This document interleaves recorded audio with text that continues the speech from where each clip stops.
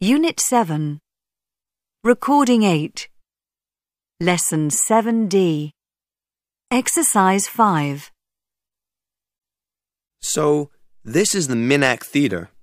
It's beautiful and it looks really old. I know. It's a bit like a Greek or Roman theatre, but it's only about 80 years old. Why is it called the Minack? It comes from the Cornish word Meynek, M-E-Y-N-E-K.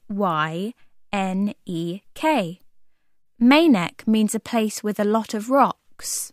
Oh, so there's a Cornish language, is there?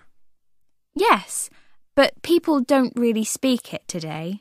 When did everyone stop speaking it? The last Cornish speaker died in 1777. When? 1777. Some people have learnt it now for fun, but it isn't their first language. They don't speak it at home. Interesting. Anyway, what about this beautiful Minack Theatre? Who built it? A woman called Mrs. Rowena Cade. Did she do all the work? No, she had help from a man called Billy Rawlings. He worked in her garden and did a lot of the hard work. How did it all begin? Well, some actors wanted to perform Shakespeare's play, The Tempest. The Tempest? What does that mean? It means a storm. So the actors wanted to do The Tempest, and they didn't have a theatre.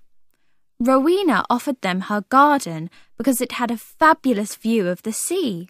Yes, the view of the sea and the rocks is perfect for a play about a storm. Yes, it is.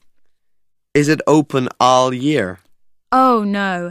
It's too cold and wet in the winter. There isn't a roof, so when it rains, everyone gets wet. So when can you see plays here? From May to September.